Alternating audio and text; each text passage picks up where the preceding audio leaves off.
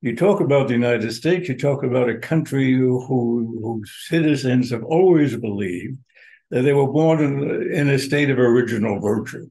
Laid down an ultimatum to Kiev Ukrainians.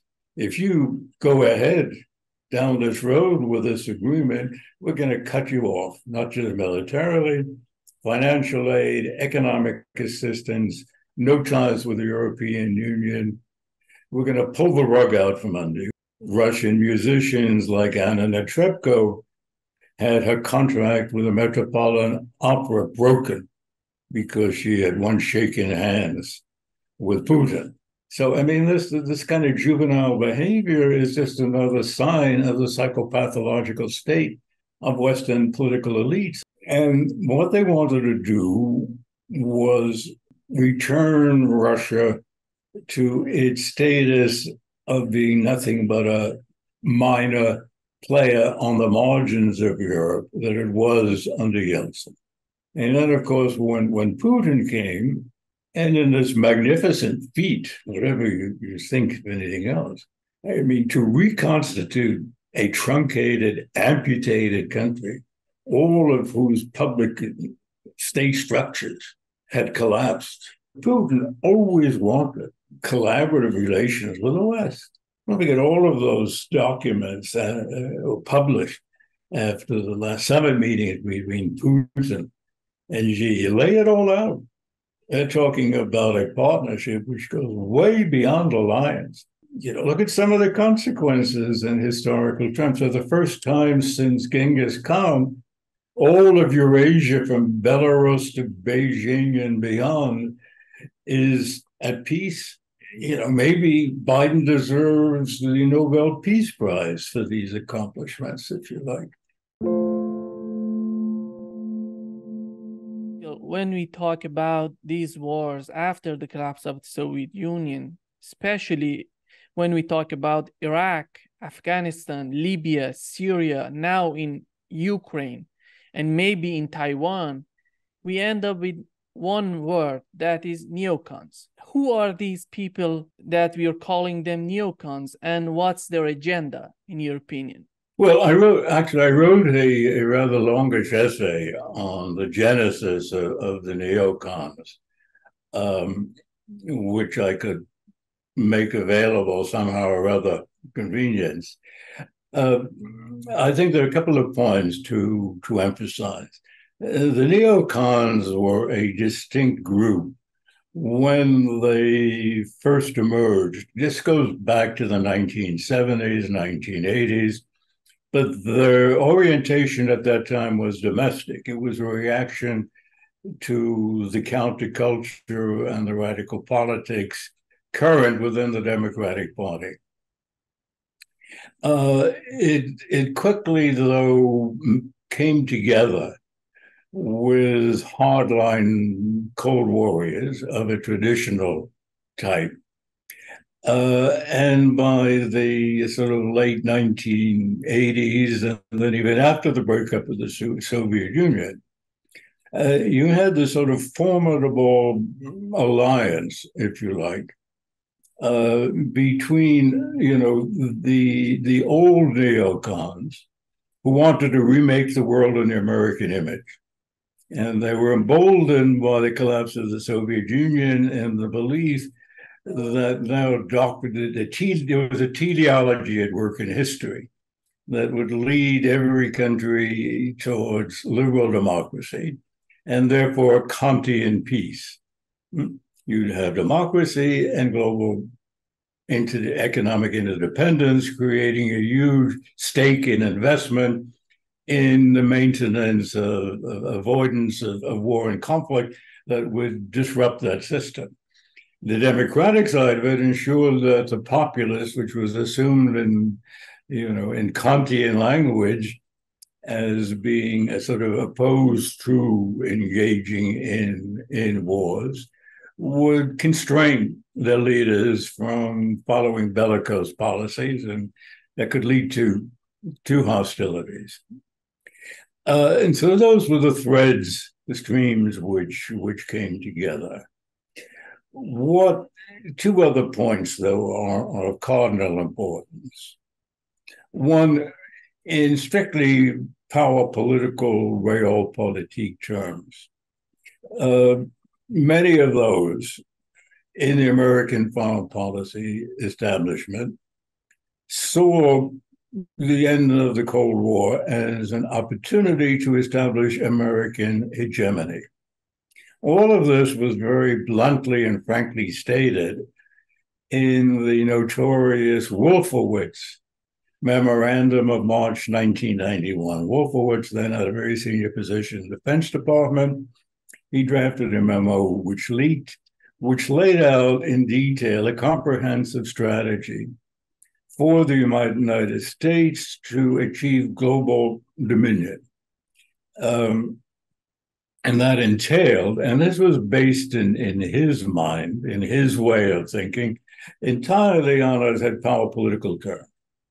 He was not a utopian or an idealist in any sense.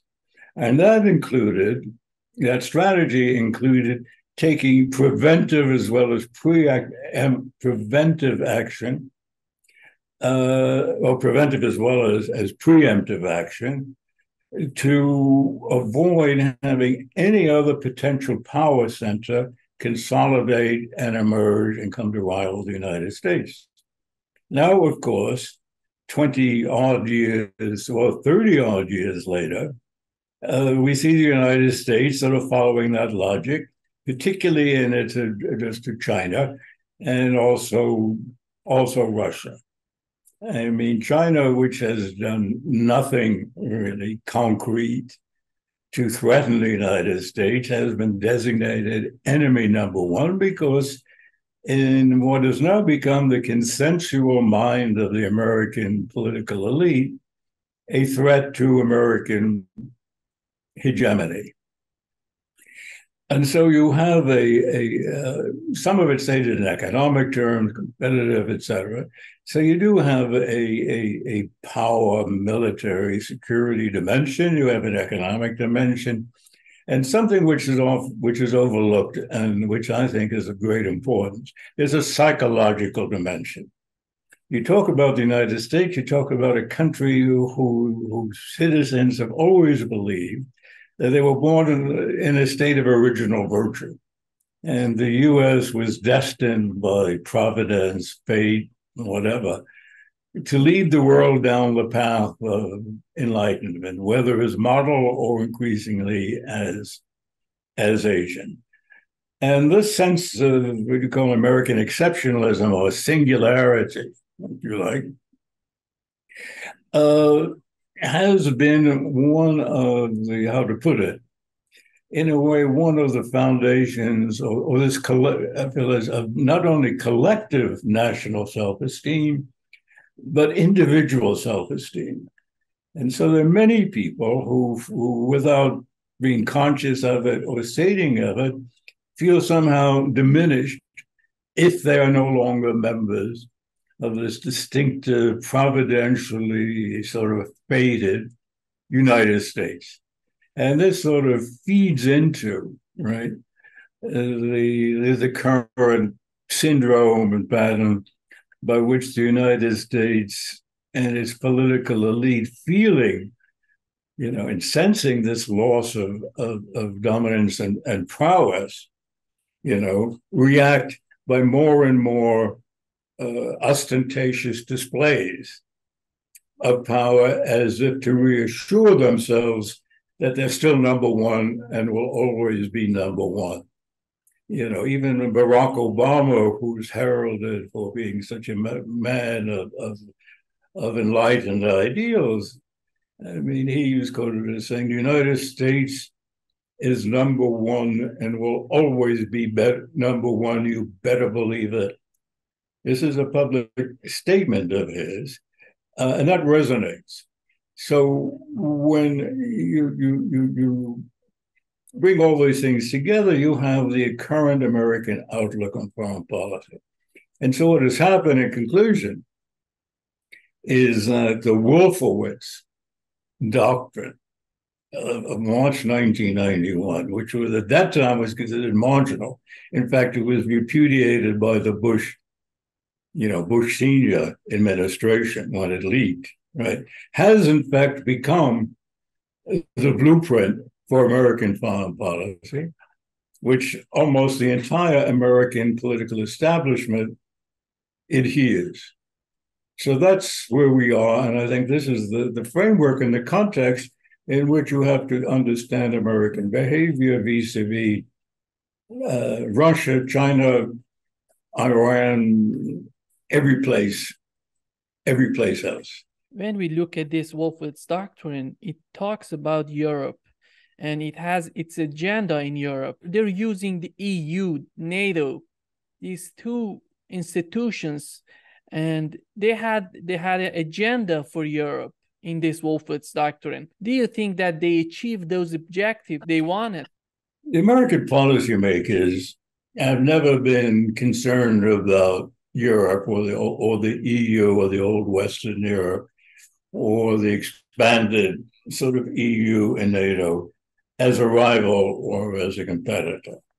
In fact, only on rare occasions have they seen it, and this is on objective grounds, as a significant force in the affairs of the world outside of Europe and now even within Europe.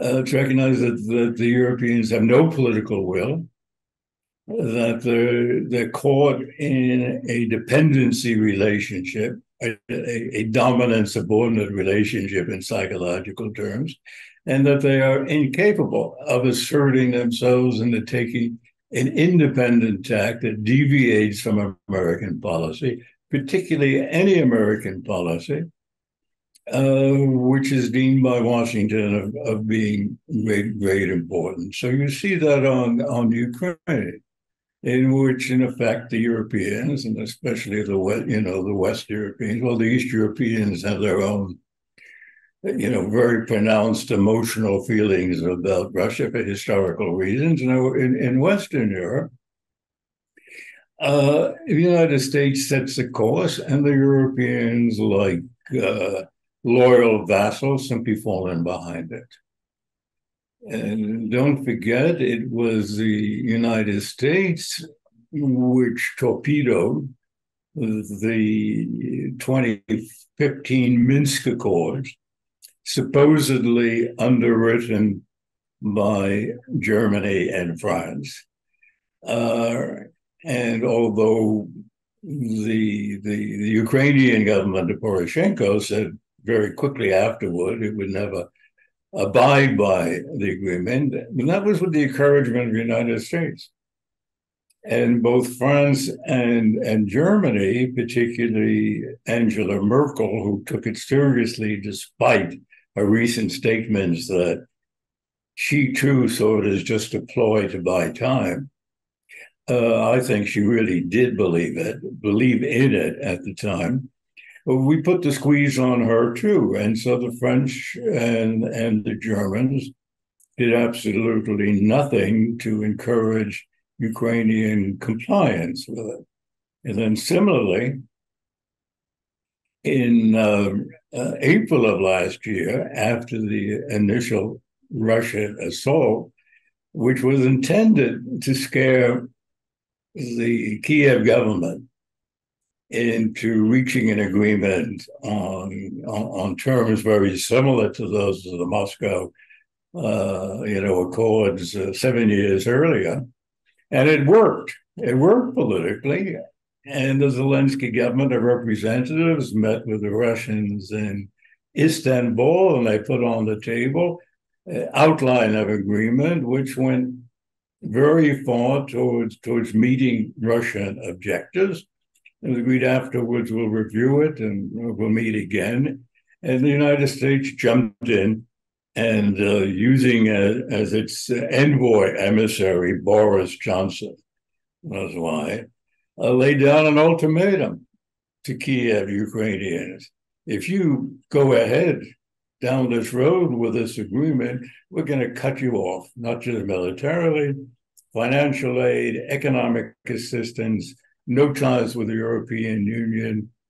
We're going to pull the rug out from under you. And by that, at that time, Ukraine was already a financial dependent of the West. Its economy was in very bad shape.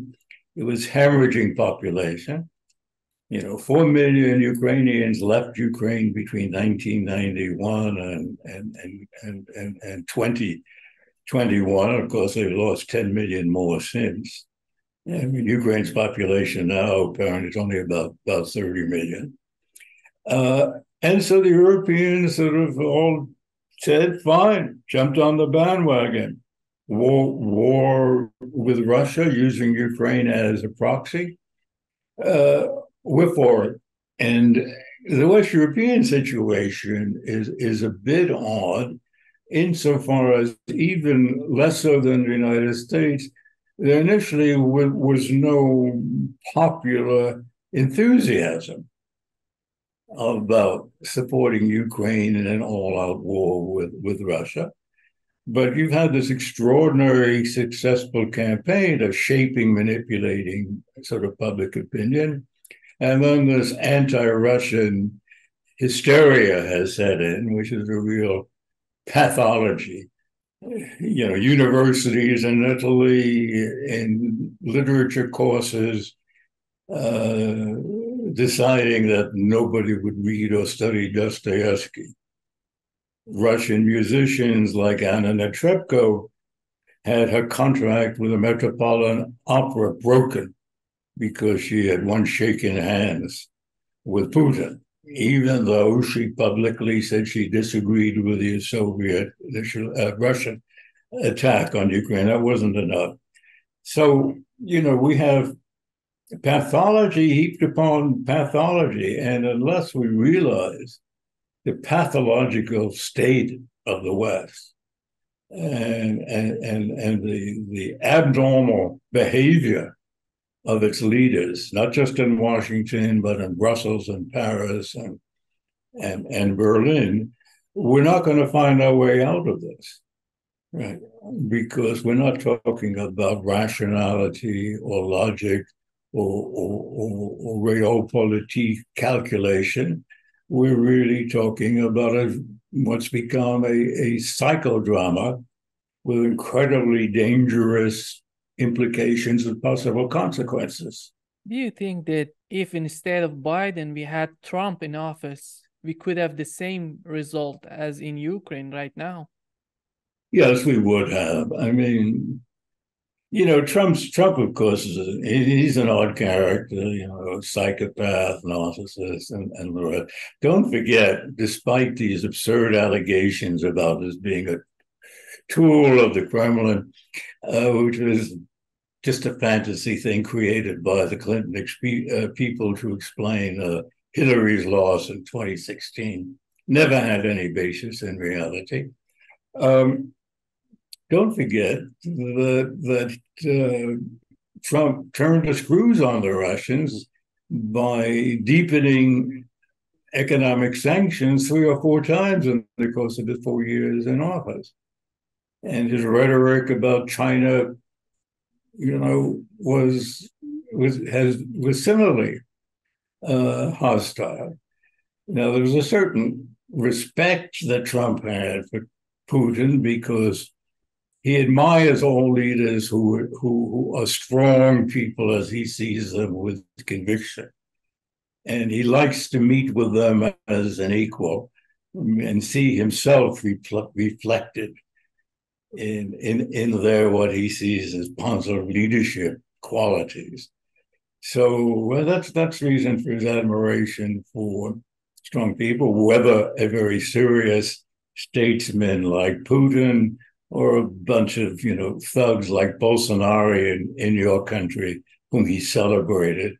And Bolsonaro, of course, learned a lot from Trump, as did Modi in Italy. But it would have been no different if by some, not really fluke, Trump were to return to the White House.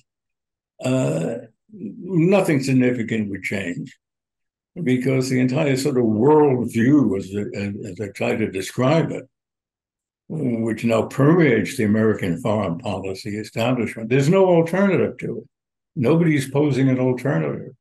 It's not out there, and it's not going to come from Trump and the sort of toadies whom he will be picking if he were to be elected president, whom he would pick as his sort of, senior officials.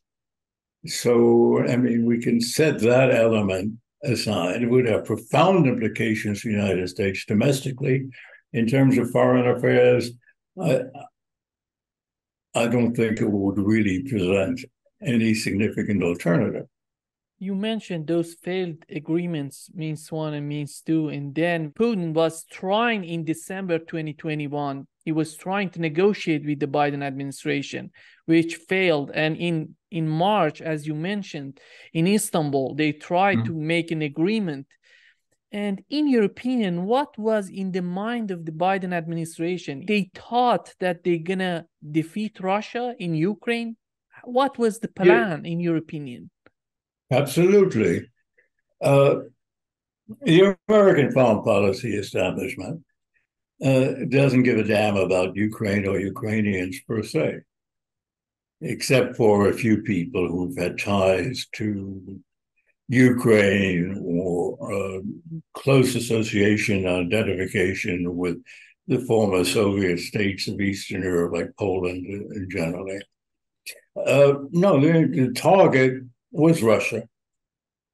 When the Biden people came into power, the so-called neoconservatives, let's use the term in a more restrictive way. Those who were the backers of the most aggressive, a confrontational approach to both Russia and China, they're the people who run the show in the Biden administration. And Biden himself shares their view.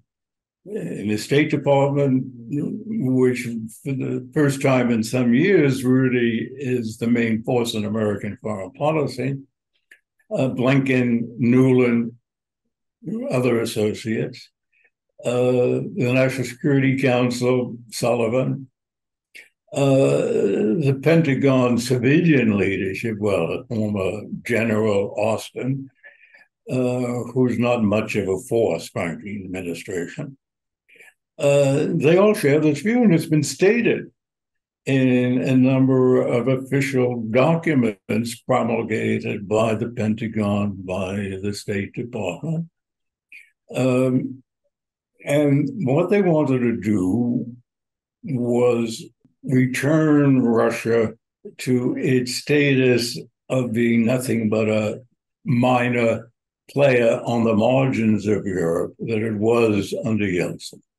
What they wanted was a Soviet Yeltsin who would open the way to American corporations to have access to both Russian natural resources and to bring Russia into the American-directed world financial system. In other words, make it a dependency. Of course, they soon became aware that Putin was, a man of a different cloth. So as early as 2008, when George W. Bush proposed NATO membership for Ukraine and Georgia, that the American dedication to isolating Russia, keeping it weak, if you like, was a centerpiece of his foreign policy. Now, the maximalist view in early 2021, when the Biden administration came into office, was to generate a crisis so severe that it would force a regime change. And it has been stated. I mean, it's no secret, The notion was that, first of all, they grossly understated the resilience of the Russian economy.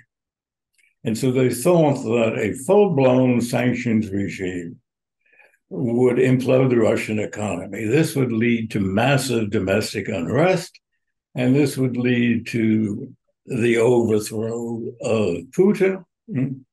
And this would bring to power perhaps an oligarch or cohort of people, whoever the leader would be, who would not only be pro-Western, but would be sort of prepared, to serve as menials in the American global household, if you like. And they totally miscalculated. It's Western Europe that has suffered more economically than has Russia. It has led to the consolidation of a Sino-Russian partnership, which has, through the BRICS, created a counter force and a counterweight to the collective West led by the United States. Right. And so look at some of the consequences in historical terms. For the first time since Genghis Khan, all of Eurasia from Belarus to Beijing and beyond is at peace, political stability, and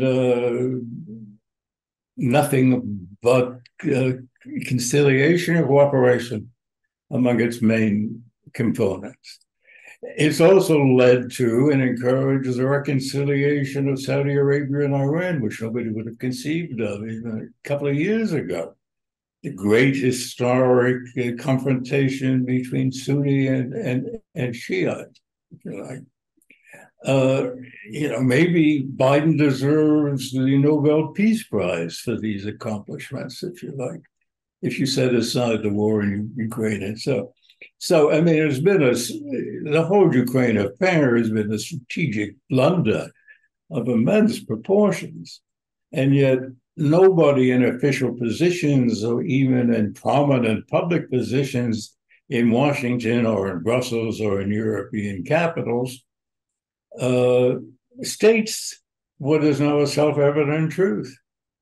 And so we're living, all of us almost, in a fantasy world.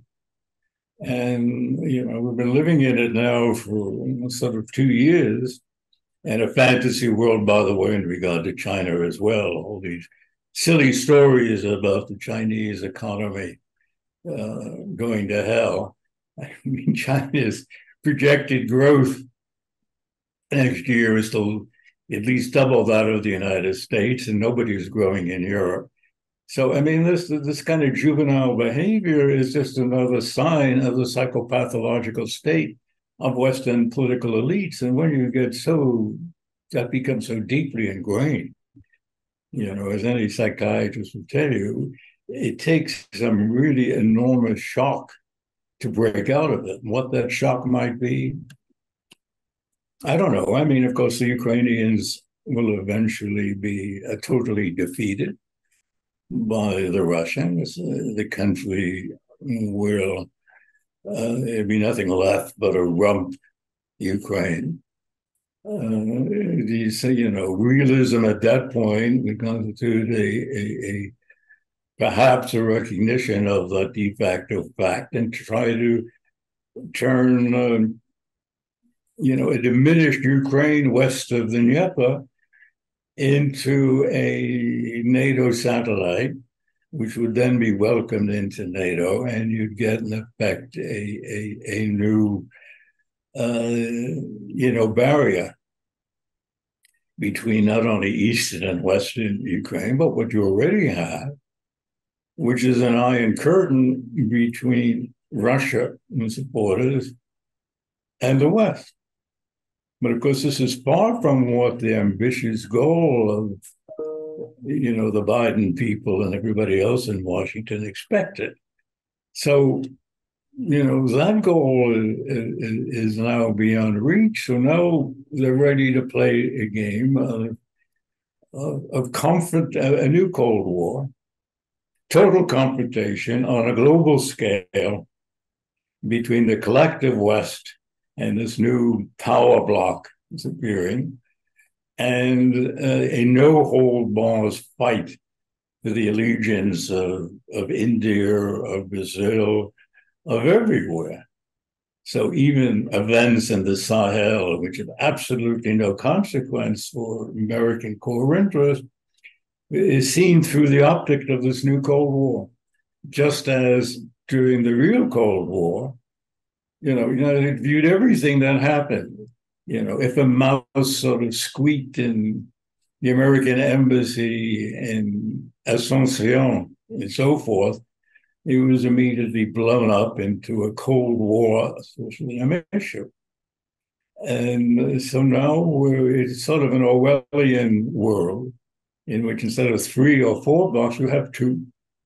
And that's what passes for strategic thinking in the United States, with no recognition, not only of the dangers of this and the cost of the United States, but of the fact that this is a contest. The U.S., the collective West, no longer has the capacity to win. Doesn't mean they're going to lose in a climactic way. It just means that Western dominance of the world is gradually diminishing. I mean, that's certainly apparent. There is nobody. Well, there are a few marginal people, and you've had some of them on your program, on sites that only a few thousand people visit, who realize this, and they're some of the best people and some of the best minds, if you like. But in terms of the American political establishment and Western European political establishment, there's no recognition of this. Absolutely none. Whether in London or Bonn or Paris or Berlin. Hey, look at the caliber of the people you have. I mean, you put Biden and Trudeau and Olaf Scholz and Borrell, the EU man, God knows whom else, and even the mercurial Macron into a room. There's not a strategic mind in there. There's no even potential for a reconstitution of their frame of reference of what the world is and what it's likely to be and what that implies for the West place in the world and its policies. So we are really in a bind. In your opinion, what would be the future of Ukraine? Are they going to leave Ukraine as they did in Iraq, in Afghanistan, and leave all this mess behind? What they're hoping for now, and what they hoped about the so-called counteroffensive, right, is that you would create conditions on the ground whereby Russian leadership would be ready for a ceasefire in place, and some kind of partition, perhaps. In the West, we consider that an enormous concession. Right? The Russians would, right? And then bringing Ukraine, minus whatever territorial adjustments are made, which would be minimal in the scheme of things, into NATO. Now, obviously, that's not going to happen. This is the Ukrainian effort now is just the last spasm. They'll have nothing left. And whenever the Russians are ready to launch their big offensive, whether later this fall or winter, early in the spring, they'll be on the Dnieper. And Washington and the West have absolutely no idea what to do at that point. Because like all fantasists, they're unable to conceive of alternatives to their fantasy image of the world. You think that with the situation of Ukraine today, are they going to be able to join the EU or even NATO? Well, there'd be a lot of pressure. Let's say the Russians are on the Dnieper. Now, of course, the Russians would use that position in a way to try and prevent even a rump Ukraine from joining NATO, like West Germany in 1954, whenever it was. How, why, what would happen is unclear. As far as the EU concerned, Well, I mean, the EU itself has become quite wobbly at this point. And if you were to invite the Ukraine, it would be in contradiction of all of the standards and all of the precedents. And it would be simply assuming responsibility for a basket case country. Right. As it is now, the Ukraine government is unable to pay its army, is unable to pay its civil servants. It's the United States mainly and Western European governments to some extent who pay the bills, which is also why back in April of last year, the threat of the United States to pull the rug from under it, there wouldn't have been any government. They wouldn't have been able to finance even the basic operations. So nobody thought this, this through in the West, and this is really historically unprecedented. Perhaps the closest thing to it would have been, during World War I, when the war went on and on, and it was nothing but a mass slaughter on both sides. Nobody had any conception, an idea of how to stop it. But I mean, this one could be stopped. You just go back to the April 1 agreement and use that as the guideline and the outline. And you could bring it all to an end in a matter of weeks. But nobody in the West is prepared to do that. And of course, they would open themselves to ferocious criticism from all political opponents, right? Both opportunistically and because they really believe in the anti-Russian cause. In your opinion, why Putin, not even for a single moment, was acceptable for the West? It's a very good question, and because it's a key question. And there's no clear answer, just as, and it sort of overlaps with the question today of what are the sources of this hysterical anti-Russian phobia that has swept the West. And you're right, even in 1991, 1992, when Yeltsin, and you had all these Western advisors trying to overnight transform the command economy of the Soviet Union into a market economy, which was a complete disaster. And, millions of people were being impoverished, and suicide rates were spiking, and life expectancy was dropped 4 or 5 years, and so forth. There was some practical, technical, financial issues, and monetary issues at stake. And that is Russia, even in the minds of the Western advisors, very desperately and badly needed a large financial assistance package, IMF type, of the kind that was given Poland, for example, to help it during the transition at the very same time. And Washington was rejected it, even though their man, in a sense, Yeltsin, was the guy whose political future was at stake. Now, Jeffrey Sachs, I'm sure you know, he has spoken to the Russian senior official who was in Washington negotiating what he thought was going to be this kind of sovereign loan to help Russia stabilize its balance of payments as a key element in the strategy, the program to restructure the Russian economy. And when he went into the meeting, in which he was told by the Americans, nothing doing, you're not going to get any help from us, he said, he's told Jeffrey Sachs, he says, I was completely astonished. I couldn't believe it. Because it seemed to be very much in the American, Western interest to stabilize things in post-communist Russia. So you had this lack of empathy and lack of support for Russia from the very beginning.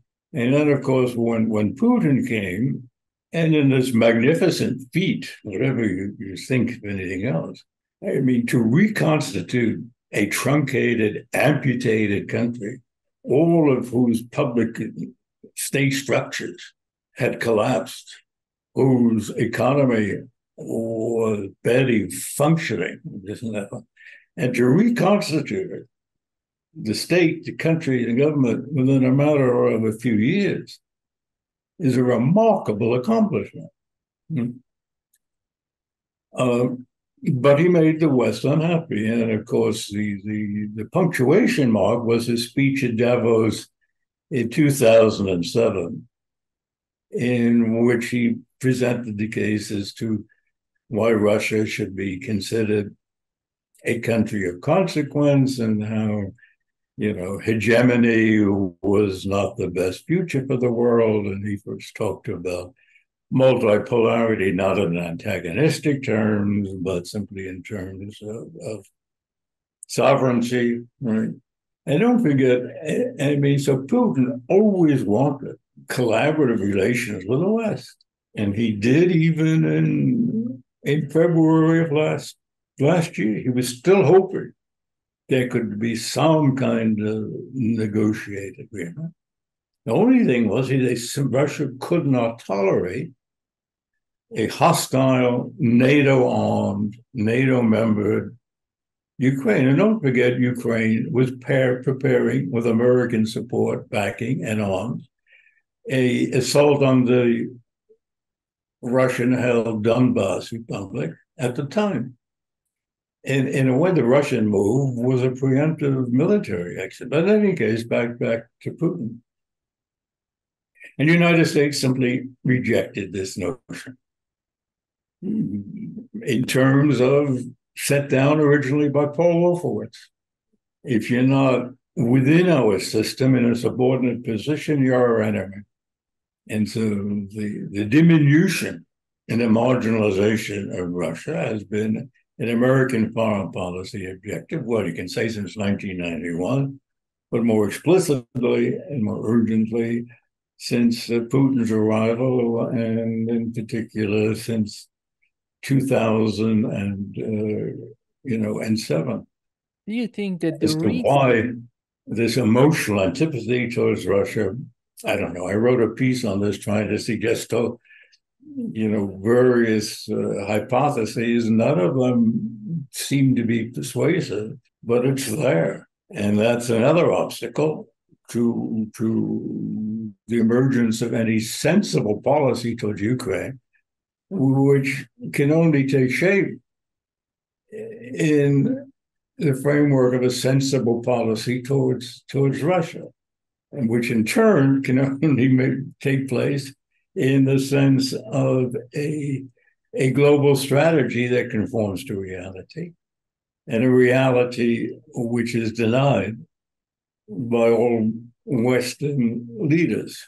Once Putin suggested, if you're afraid of Russia, why don't you let Russia in NATO? It was rejected. They didn't consider his suggestion. Do you think that Russia was so powerful to be part of NATO, or they thought they need an enemy like Russia for this military-industrial complex?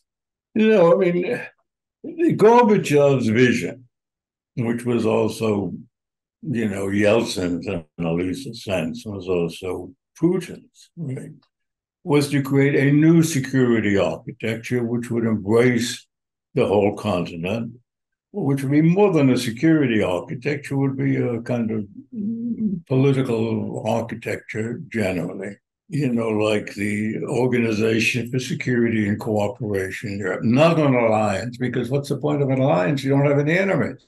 You don't have any threats, not within Europe itself. And this was anathema to Washington leaders from the very beginning, because again, NATO was an institution that serves as an instrument of American policy, kept the Europeans subordinate, and everybody else was to be kept in an ambit of occupied by dependencies who are not formally members of NATO. That means anybody of consequence, like Russia. Now, some have argued, like a few people have argued that the NATO-Russia Council, which was proposed and set up as companion to NATO enlargement. In other words, there is such an entity, and I don't know whether they meet anymore, sort of annex, to the NATO buildings in Brussels, right? In which there could be exchanges between Russia and NATO. It was never taken seriously. It was never animated, given any kind of life. And of course, it was eclipsed by NATO expansion. But that's as far as the West and Washington in particular prepared to go in meeting the Russian and originating with Gorbachev conception of a pan-European security arrangement. And that's what, Putin has been after, even on informal terms, if not organizational terms,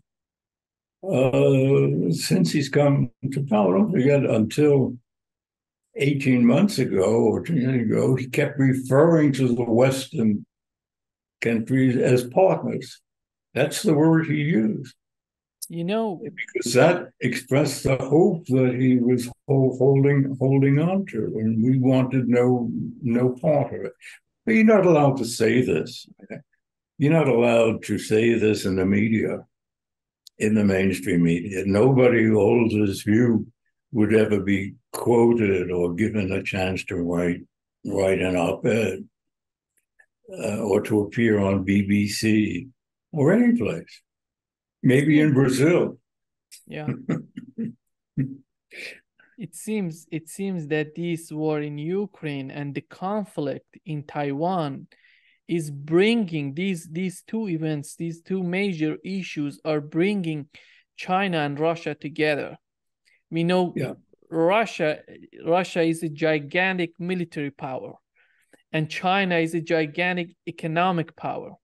These are together now in BRICS, together with Brazil, India, now Iran, Saudi Arabia, and all of them together. It seems to me that they are creating a situation for their survival system. How do you see this? Well, obviously they have, but people don't acknowledge the strategic significance of that, or to the extent that they do, we say, okay, now we got to fight them and weaken them, deny China investment, technology, markets, etc., continue to fight in Ukraine, and maybe Russia will eventually, the Putin regime will eventually collapse. It's all Alice in Wonderland stuff, of course. I mean, China's manufacturing capacity now exceeds that of the United States and the European Union members combined. It's a reality. And all these little games of trying to deny China this, that, or the other thing are meaningless.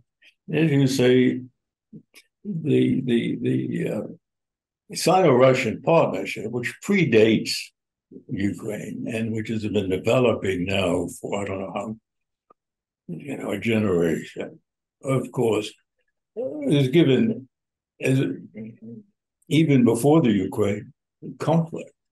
Don't forget all of those documents were published after the last summit meeting between Putin and Xi. Lay it all out. They're talking about a partnership which goes way beyond alliance and is more important than alliance. Now, it's true now they're sharing military technology. They have joint enterprises, exercises, if you like, right? And you in a broader sense, as you said, you join Russia's unique resource trove with China's manufacturing capability, right? And Russia's advanced technology, military technology, with China's own high tech, which is now beginning to be applied to its military systems. And there's no way that you can, marginalize that group or weaken it to, so as to maintain Western American-led hegemony. And then you find, your country, Brazil and India, Iran, they don't want to play that game. They're not going to join a Sino-Russian bloc in the same terms that China and Russia have brought themselves together, but they want constructive, cooperative, mutually beneficial dealings with them. And if that means not obeying dictates from Washington, as they've made it clear, we're not going to. There is not a single country outside the collective West that has agreed with and accepted the sanctions which Washington and the EU has imposed on Russia. Not a single one. In Latin America, in Africa, in most of Asia, except for Japan and South Korea. Not a single one. So that's really thumbing the nose at the United States. And then, of course, the Saudis and the Gulf petrostates are playing their own game. They want to break away from dollar dependence. In effect, they, particularly now that you have a modus vivendi between Iran and Saudi Arabia, nobody there needs American protection. Who are they going to be protected from? There's nobody. Right? So they don't need American protection. Right? And so don't forget, the deal just shaped relations and much of the global economy. The oil dollars deal that was agreed in 1973, exactly 50 years ago, between the Saudis and Washington. Okay. Said in effect, okay, you would want to raise the prices of oil, which they did at that time. Double it, triple it, quadruple it. We'll accept it. The big American oil companies will ride on the crest of that wave, make a lot more money anyway. But we want you to put all of the earnings in American financial institutions. Buy treasury securities, buy bonds of any kind, even buy stocks, but nothing, you can even buy some property, but nothing critical, right? And in exchange, we'll not only tolerate you throwing your weight around in oil prices and the rest, but we'll protect you. First from the Soviet Union, your regional enemies at that time, which were Saddam and Assad in Syria, and so on. And that was the deal. And the Saudis now are saying, well, that deal, we're no longer going to abide by it. We're going to do strictly what's in our national interest. And that means, for example, moving towards the de-dollarization of the world's oil and energy trade. And that aligns them with China and Russia, and now Iran. And even the United Arab Emirates joined the BRICS and carrying the same message.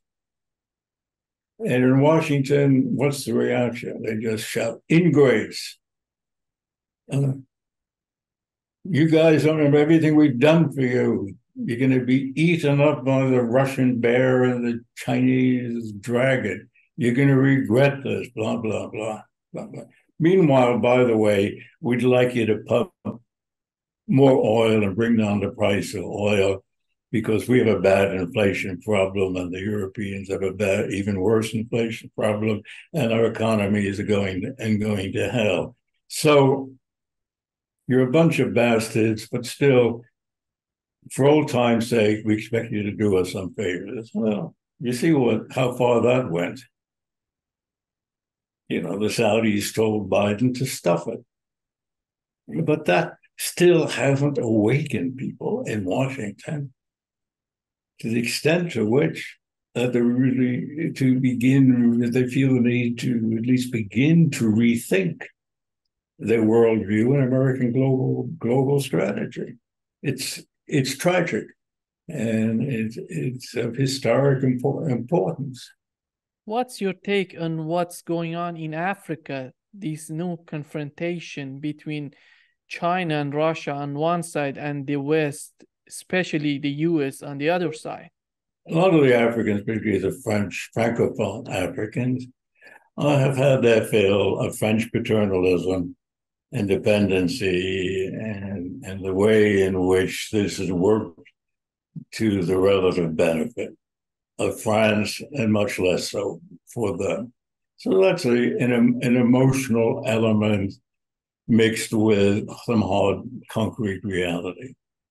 And then they too are part of and influenced by the global trend to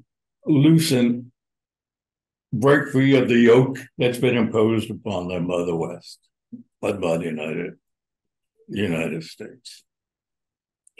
And of course, this makes Washington very unhappy. In the Sahel, the United States has military bases now, or had every one of those countries: Burkina Faso, Niger, Chad, Mali, Kenya. They originally went there to work with the French in dealing with the sort of jihadis coming out of the Sahara. Those jihadis, in effect, were spin-offs of the collapse of the Gaddafi regime, which opened an arms bazaar, really an arms smorgasbord. So all of these jihadi groups could just acquire any weapons they wanted. Don't forget Gaddafi hired thousands and thousands of mercenaries from the Sahel. They were suddenly at loose ends. Some of them found a natural transition into these jihadi groups. So the United States established these bases, but it also, of course, those relatively, small and weak jihadi groups, well, they declared themselves subsidiaries of Al-Qaeda, posed no threat to the United States. They posed a threat to local government. But it also, though, that provided an excuse for the U.S., particularly the Pentagon, to move a step forward with a long-stated and officially documented plan to establish and to maintain strategic military dominance in every region of the world. The Sahel, well, that's a region of the world. We want to be military dominated. Don't forget in your own neighborhood. You can get that Washington, when Argentina was going through, and that's not as current, it's next to last monetary crisis. Washington came and put the squeeze on, I forget who was president then, and said, we want the basing rights in Patagonia. Remember? And apparently the Argentinian Constitution explicitly prohibits this, but they did it anyway. So the United States says, basing rights in Patagonia, what the hell for? Well, if your objective is to police the globe, well, why not there? Who knows when you might have a penguin-led insurgency, God knows what. And you remember Hillary Clinton during the Afghan war when she was Obama's Secretary of State. We want to turn Afghanistan into a Western-friendly country that we could use to block the Chinese building the Silk Road project. This would be a Western-oriented rock in that path. A pebble in the espadrilles, if you like. Idiotic idea. But that was and still is the thinking in Washington. Not in regard to Afghanistan, because they know it's a lost cause. That's why they spent 20 years running around the Hindu Kush, trying to find Taliban. Actually, the Taliban had disappeared by 2002, and they were revived by the United States, very ham-handed intrusions, and searching for ex-Taliban as well as Al-Qaeda, and creating enormous opposition hostility in Pashtun areas. And that's what led to the revival of the Taliban. So, I mean, you got a bunch of real geniuses, strategic geniuses in Washington. And so it's no surprise that they would create this sort of trap for themselves in Ukraine.